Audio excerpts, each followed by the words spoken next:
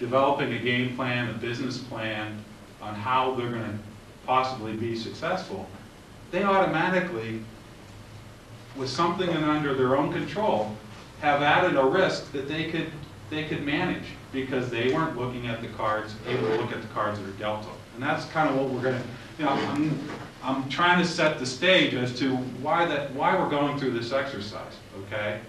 And I think it's a good concept. This class is a good concept because it gets you away from the textbook mode and has you start thinking about reality. What really goes on out there, okay? So, from the financial statement, basics, okay? You have to develop a business plan, right? And that entails a balance sheet, income statement, cash flow statement. Okay. Well, before we do any of that, we have to understand some of the concepts here, okay? There's no accounting majors in here, are there? Is there all business majors? Is that primarily what? No, it's perfect non-business. Okay. Well, then we really have to get up to speed, okay? Okay, we have to get up to speed about these concepts, okay? Some financial basics. So the second page I have here, you know, a balance sheet. Who knows what a balance sheet is? Okay. A balance sheet is a name for a statement that accountants put in financial statements, okay? And its balance sheet is something that's not just related to businesses. Each one of you has your own personal balance sheet, okay? I bet you if you went home and really think about it, your balance sheet is this. You look at your bank statement, you look in your checkbook and it says, how much money do I have, okay? That's an asset. That's something that you own. If you went through your closet and totaled up the cost of all the clothing that you have, shoes, bikes, stereo equipment, computers, if you added up, those are all assets that you own, okay? So that would be part of your balance sheet.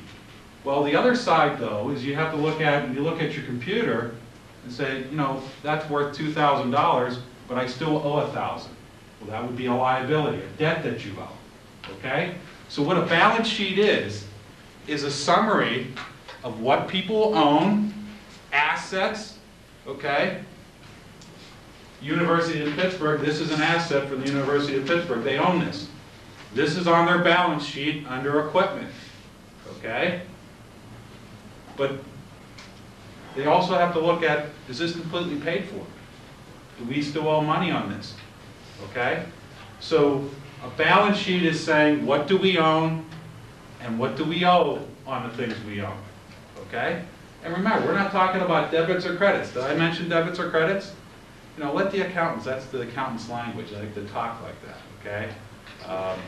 But we don't need to talk about debits or credits. A balance sheet says, basically, what do we own? That's an asset, okay? Less what we owe on that, a debt, a liability, and the difference is our net worth, our equity, okay?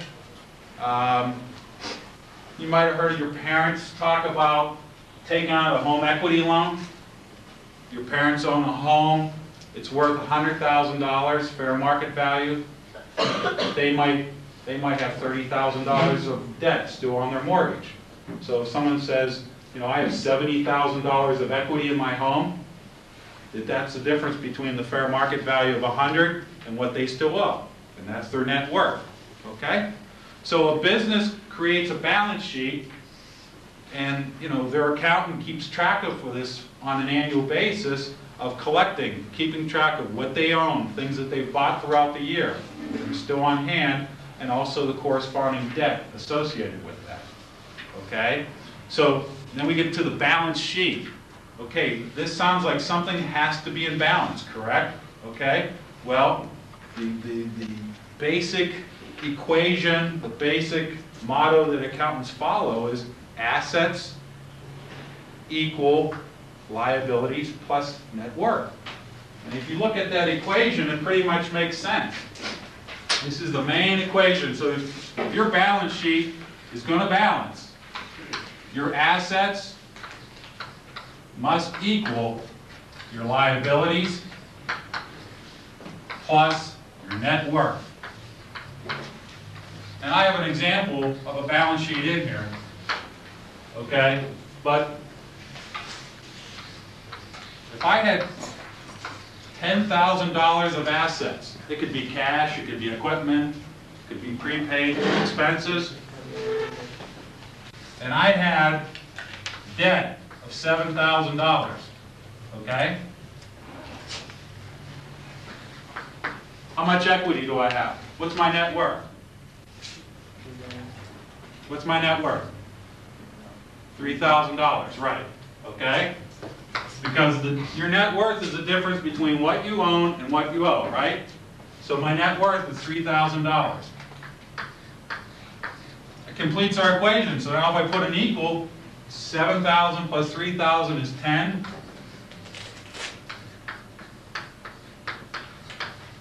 Right? So that's my one side, and that equals $10,000. We've balanced. We have a balance sheet. Okay? Now you'll see in my example, the balance sheet will break down this 10,000, what assets are owned, and it'll break down what are the components of liabilities. But the bottom line is, when you total up assets, it's going to equal the total of liabilities and net worth. Does that make sense? Any questions? So you guys, that's all you need to know. You'd be accountants now. So pretty straightforward. Actually, I have a question. Yeah. It's kind of a dumb question. No. But liabilities, you owe the money, so why wouldn't that be like negative? Do you know what I mean? Why wouldn't that be like 13? Well, that's a good question. She's saying if it's a liability, why wouldn't that be a negative? Because you're right. You think of a liability, that's a negative. We owe that money, right? Okay. Well, I can prove this another way. Okay, using your concept of negative. You're right. Let's subtract the 7,000 from that. Okay? Let's subtract that, because you think of liabilities, that's negative, right? Well, you come up with $3,000, right? That's our net worth. Our equation still works, right? Okay? Our equation. That is our net worth. And really, when you think about it, if we said today, we're selling everything, we're going to sell everything we have, pay off our debts. In this situation, what will we be left over with?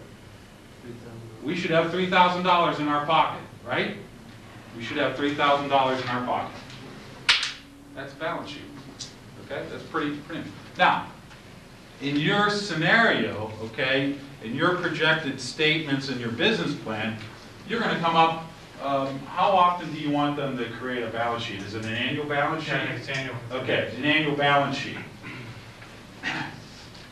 Just to give you a little hint how to approach it, okay?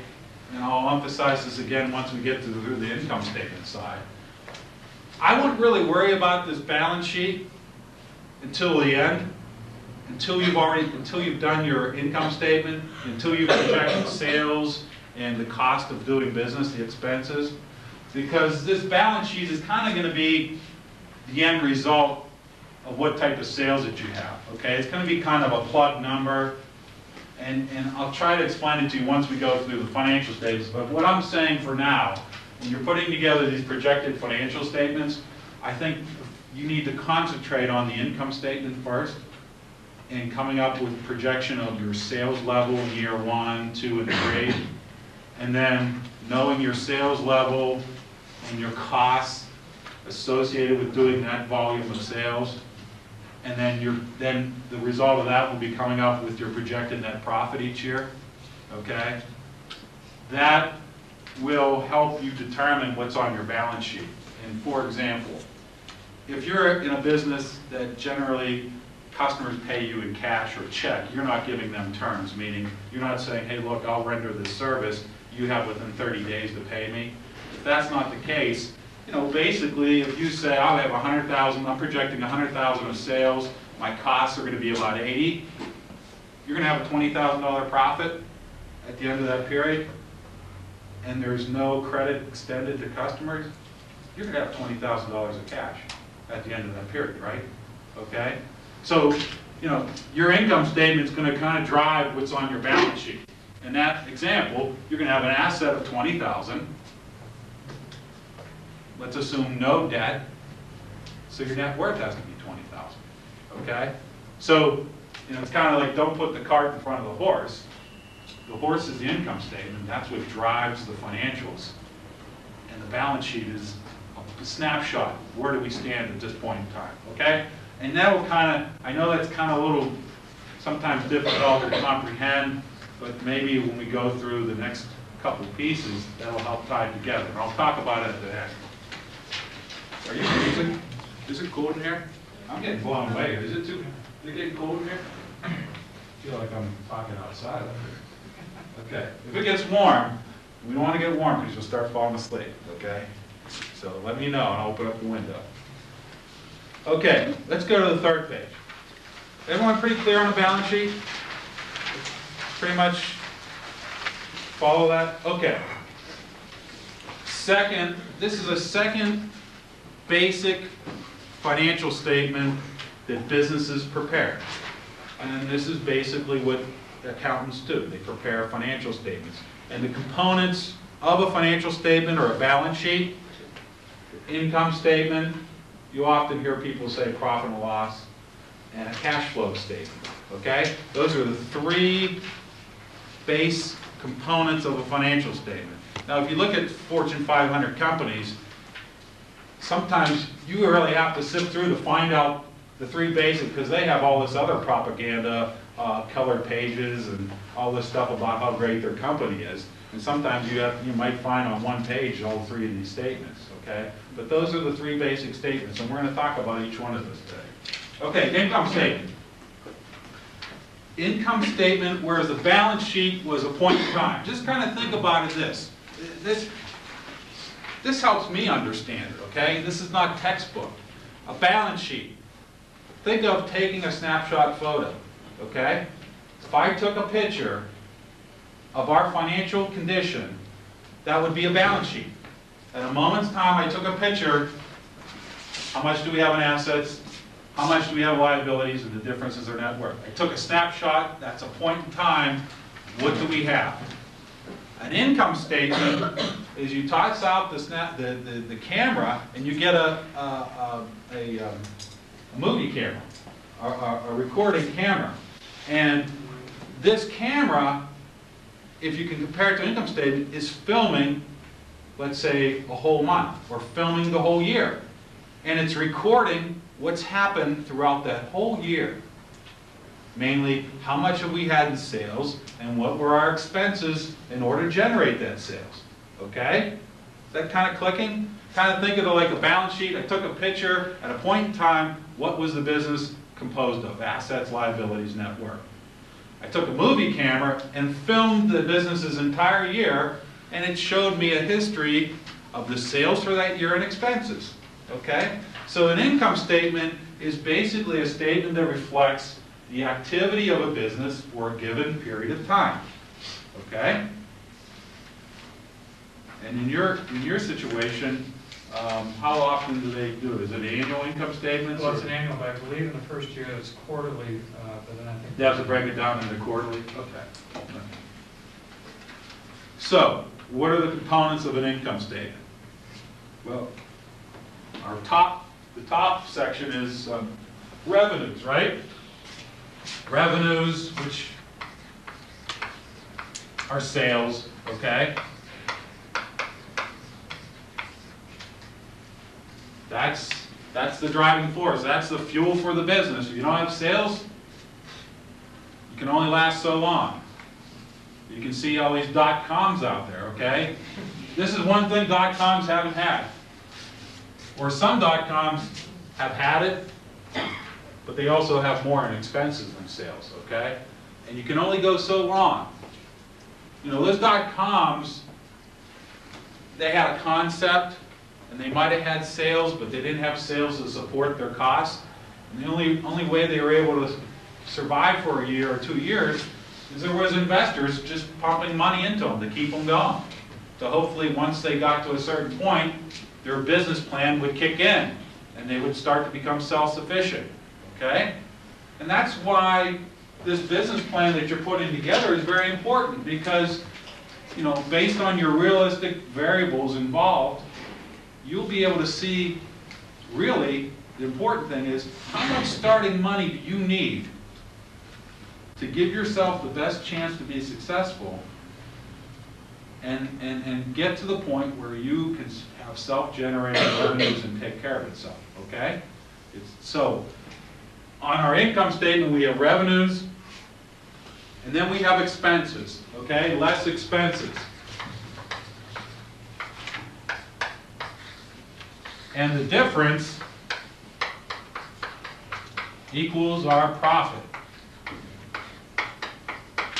We're optimistic, but it also could net a loss, okay? So we have our movie camera and we filmed the 1 year of business, and we filmed the total sales. We also filmed the expenses, the cost of doing business. These are the costs that we have to incur to generate these sales. And the difference is our profit. Our profit gets added to our net worth. Because if we're just on a cash basis, we had $100,000 of sales, okay? And we had $97,000 of expenses. We have a first year profit of $3,000. Being real simple about it, that ties into here. That's why our net worth is $3,000. We have $3,000 of cash. We've paid all our bills. No liabilities. So $3,000 in cash equals our $3,000 in net worth. Okay? So that's an income statement. Any questions? Makes sense? You think you want to be an accountant? Time to change your major. What grade are most? What year are we? Sophomores, freshmen? What, juniors and seniors? Okay. Well, and you made your decision. You can't change that. Parents won't pay for any more. Got to stick to it. Go out there and get a job. But you know what? No matter what your major is, whether you do any accounting at all, just because we're talking about this in a business context, it applies to you personally. Don't you think every individual can have a balance sheet? Certainly. Everyone has their own balance sheet. Everyone has their own income statement. It might be a little bit different than a business. Instead of sales, that could easily be wages, right? Wages is your sales, less your expenses. What's it cost to operate a car? What's it cost rent, groceries, clothing? Okay? So this isn't just a concept that applies to businesses only. It applies to you personally as well. Okay, that's the income statement. Now, the third statement that we talked about was, I think that's the next page, statement of cash flows. And this one, I can tell you this. I went to John Carroll University. Everyone heard John Carroll? It's up in Cleveland, small school. And I knew I wanted to be a business major, okay? But I wasn't sure what type of business major. So when I started out in the core level business classes. You got to take basic accounting, economics, statistics or whatever. And I thought I wanted to be a management major, okay? So I took my first round of business classes, and I kind of liked accounting. Things went well. And I thought to myself, if I'm a management major, what does that mean? When I get out, what do I do? I mean, there's not as much structure. I said, look, maybe if I become an accounting major and learn accounting, I can still be a manager, right? I can still get into banking. You know what? I can still get into marketing, okay? So I kind of kept my options open. So I wasn't a true bean counter. I was someone that thought about being a manager that's now jumped over to the accounting side. And I wasn't really sure what these accountants were up to. I wasn't sure what this whole concept was about. I knew about the balance sheet. I knew about the income statement. But this cash flow statement, this thing, it was a stranger to me. It really was. I was a little leery about this cash flow statement and its whole purpose. In fact, when you become an accounting major, the course that they make you take is called intermediate accounting. And the neat thing about accounting major is the fact that you're going to eventually know whether you want to be an accounting major or not. Okay? There's no middle ground. They put you through this intermediate accounting, and it weeds out people. You know, and whether that's bad or good, you know once you go through that course whether you want to continue on as an accounting major or you want to go another direction. Okay? Well, in my intermediate accounting class, the professor starts talking about this cash flow statement. And like I said, I wasn't a true accountant. I came from the other side, and I wasn't totally sure about this accounting thing. And I asked my professor in a class, and it was probably out of ignorance, because I really didn't understand this cash flow statement. I asked my professor, after he went through the whole session on cash flow, I said, look, Professor Madison, this cash flow statement, this sounds to me to be nothing more than another statement that accountants have created to give themselves a job. I said, this statement is just a bunch of numbers that no one else understands except accountants. And so you need accountants to tell you what this means, which means accountants hold the power. And he proceeded to explain to me what a cash flow statement is. And, you know, I'll tell you what, if I had, out of the three statements, the most useful statement, if you ever look at a financial report, the most useful one, I think, is a cash flow statement. Because even though it seems relatively obscure to me and I didn't understand it, when you get right down to it, what most people can understand is following cash. Cash has some magical thing that everyone can relate to cash. The almighty cash. And people follow cash. You know when you lose money, you know when you gain money. People can understand it. You know, you can talk about debits and credits, sometimes it goes over people's heads, but if you talk about following cash, it makes a lot of sense. And this cash flow statement, I'm going to try to explain to you so it shows you how the cash flow statement really ties all the financial statements together, okay? You have a report called a balance sheet. It's telling you about assets and liabilities and equity. And you kind of understand that. And then you have over here an income statement saying, we had sales of X amount of dollars, we have expenses of X, and here's our net profit, okay? But what does that all mean? I mean, really, from the standpoint of the flow of cash, how does this all come together, okay? Well, really, what you need to do with understanding a statement of cash flow, it really breaks down where a business got its money from. The resources, okay? Indicates where the uses, or excuse me, the resources, where the flow of money came from. Where can money come from? It can come from sales, right? But that might not be the only cash flow inflow of a business. Businesses borrow money, okay? Now, even though they have to repay that back, that's actually cash coming into the business, correct? I mean, so a banker hands the business a check and they deposit it in their bank account. So that's a cash inflow, right? Where else can we really generate positive cash flow? What if I bought something? What if I bought this? What if this made something that I turn around and sell to my customers? And I bought this, but didn't pay for it yet. Well, I bought something that's going to make me money, but no cash came out of my pocket because I maybe borrowed it on or bought it from a vendor with 30-day terms. I have to repay it in 30 or 60 days. So that's a use of cash flow. In essence, I have an asset without actually using cash, okay, at this point in time. I'm going to pay for it somewhere down the road out of the profits of my business, but right now, it's a positive cash flow. So basically what the cash flow statement tries to do, or what it doesn't try, it does do.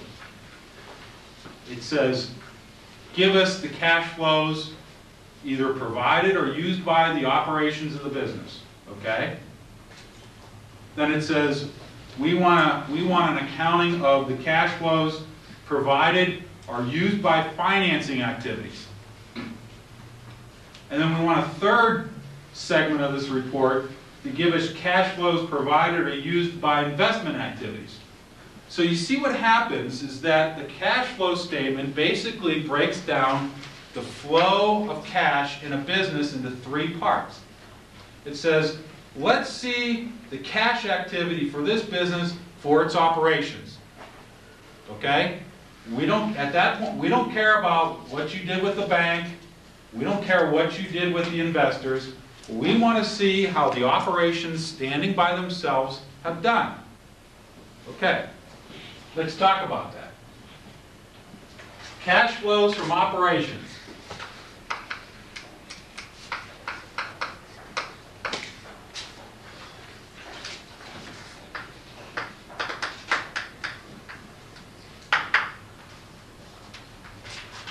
This is where the income statement comes into play. Our starting point is our net income, right? Okay? We know our income statement gives us a number that we can start with.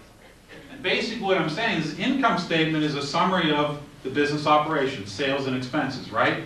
So what, if we're going to try to break down the cash flows from our operations, what better place to start with our net profit or our net loss, okay? Well, and this is where it really clicked with me, because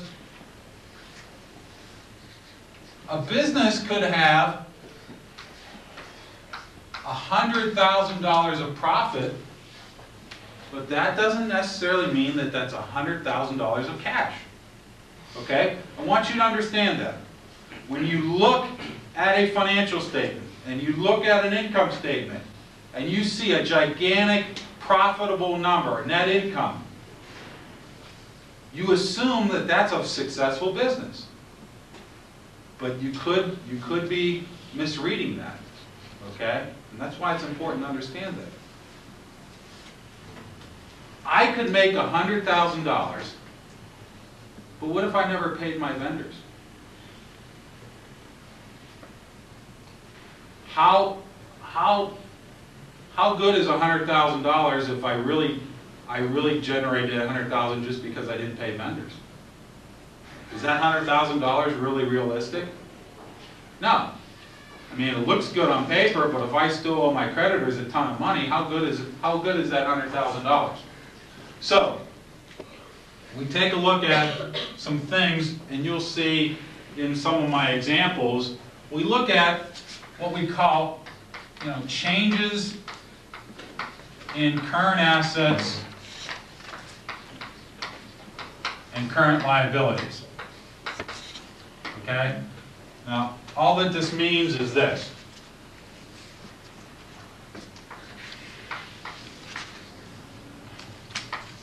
If my accounts receivable, when I say accounts receivable, that means customers have bought things from me and have not paid me for it yet.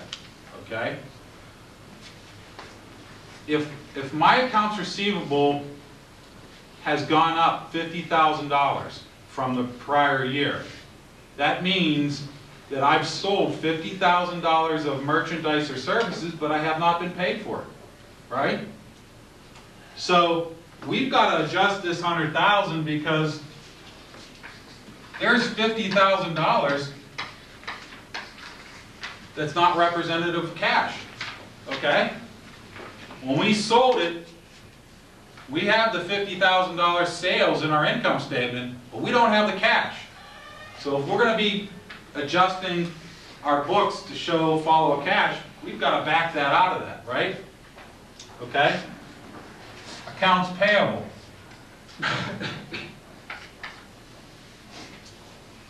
Accounts payable are the reverse. We have to buy raw materials to produce what we're doing, but we might not pay our vendor instantaneously. We might not write a check. Remember, sometimes we'll have terms with our vendors saying, we'll pay you in 30 days, 45 days, okay? So, let's say, in my example, our accounts payable increased, by, let's say, $60,000. Now let's use $20,000, okay?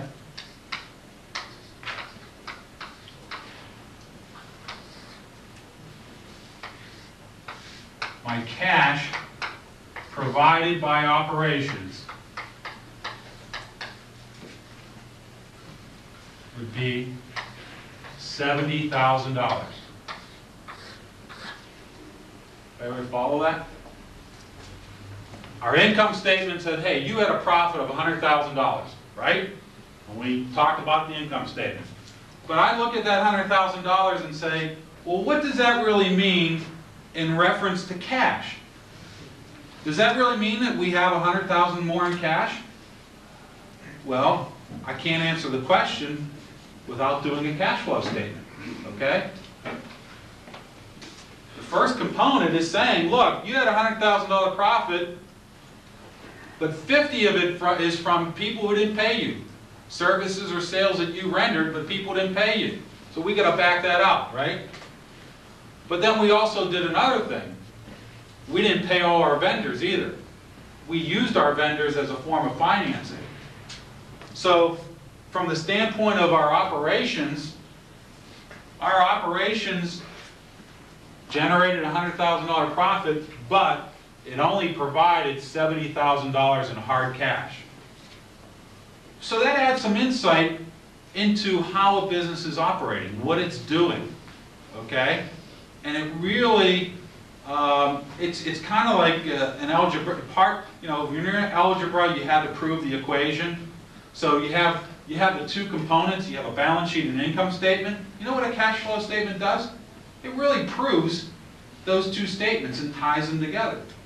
So I really came to understand, once you understand the cash flow statement, it really makes sense, and it's really an excellent statement to get a good understanding of what's going on behind the scenes, okay? And it's really a statement that's kind of always in the background. It's not as well known as the other ones are, okay? So this is just an example. Now, this is component one. We have the second component that we talked about, which is cash flows provided or used by financing. I mean, basically, that's pretty straightforward. In this section, basically what we're saying is, look, have we borrowed any additional money from banks? And if so, what is it? That's cash coming into the business, correct? And what have we repaid back to banks from previous borrowings? That's cash outflow, okay? So in my example, let's say we borrowed $100,000. And we've repaid $30,000. Okay? Without repay, that's money going out, this is money coming in, right? So, we have cash from financing activities.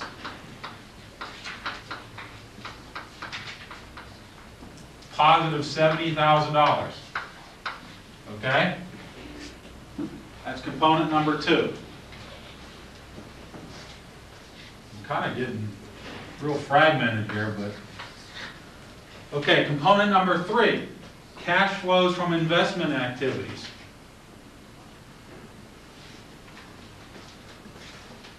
Do we buy any new assets? Okay?